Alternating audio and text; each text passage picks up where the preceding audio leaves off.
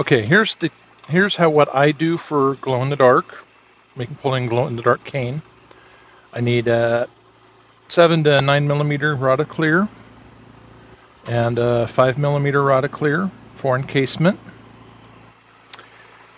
I need a couple of 1/8 inch stainless steel punties. And I need my glow in the dark. This is what I am using. It's Aqua Glow in the Dark. Works really well for me. I have it down here in my handy little stainless steel spork. And that's really all you need to do this with. Okay. To start, you're just heating up the end of the larger diameter cane.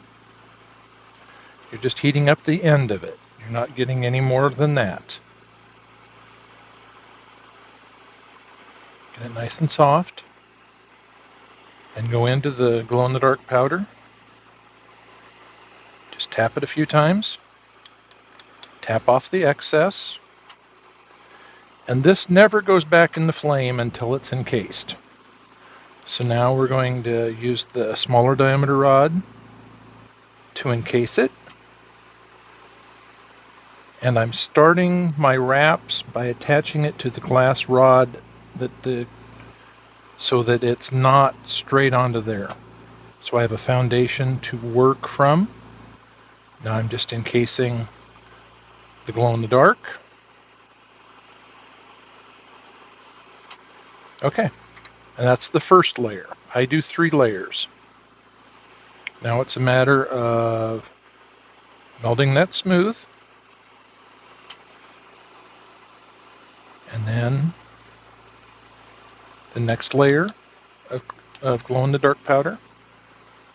Again, it does not go into the flame until it's completely encased.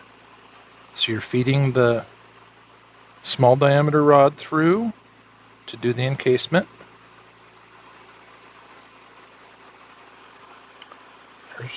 There's the foundation.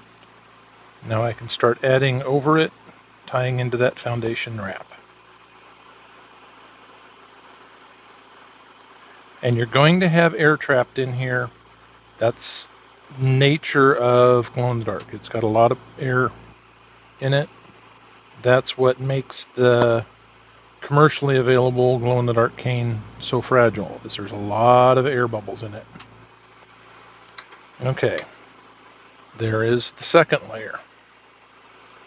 Again, melting it smooth.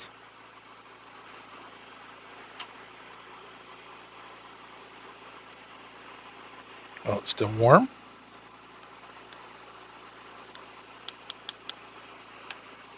Wrap it up. We're going to do one final encasement. This is just a good diameter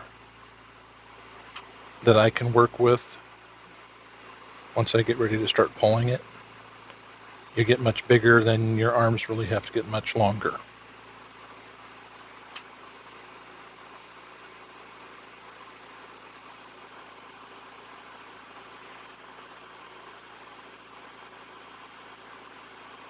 As you can see, I'm just feeding the clear through and attaching to the wrap that I already have.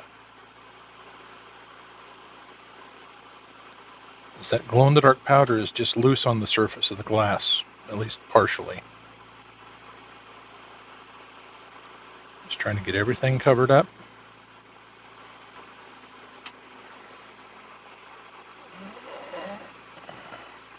Okay. I'm going to melt that smooth.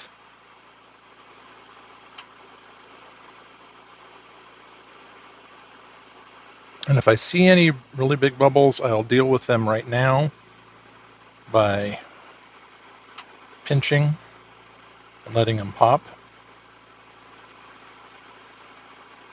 But the mixing process will also get rid of a lot of the big air bubbles. So now I've got the stainless steel rod. Heat up the end of that. Touch it into that gather. You don't have to go very far in. You just need to really just touch it. And now I'm heating up the large diameter rod to cut it off.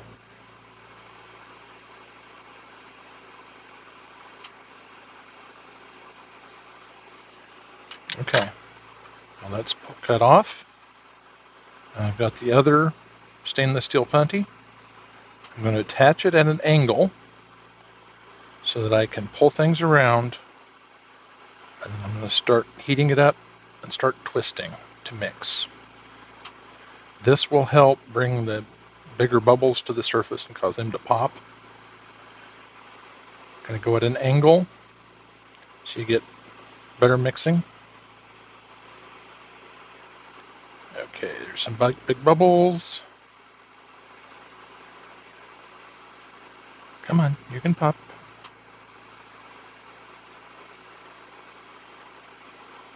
No, they don't want to pop, so I'm going to pop them. Take this punty off. Just keep track of the glass. Okay, there's one. There's another one. Okay, that's a lot better. Reattach my punty to pull. I'll mix it just a little bit more, and then I'll pull.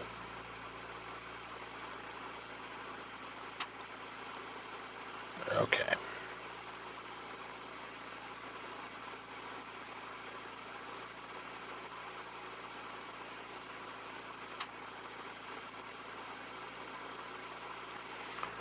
Nice and warm. Take it out of the flame. Let it cool just a little bit, and then start pulling.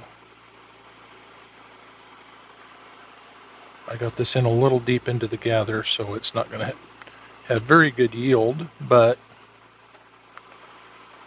it'll still work. Just gently pulling.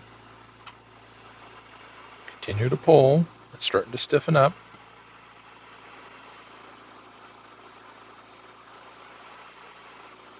I've got about as far as I'm going to get it now.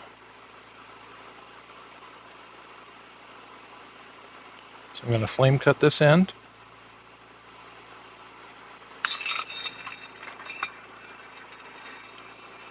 And then tweezers.